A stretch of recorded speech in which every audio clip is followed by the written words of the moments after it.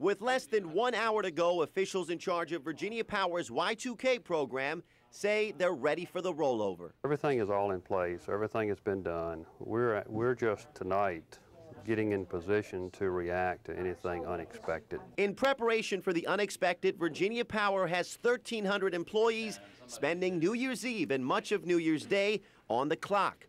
200 employees are staffed at the Communications Center in Henrico County. 200 are staffed at the Downtown Data Center, and another 200 crew members are patrolling the region in repair trucks. We don't expect anything to go wrong, but Virginia Power is always on alert because we have to expect the unexpected. Virginia Power's sweeping plan for New Year's Eve is a continuation of the company's $25 million Y2K readiness program.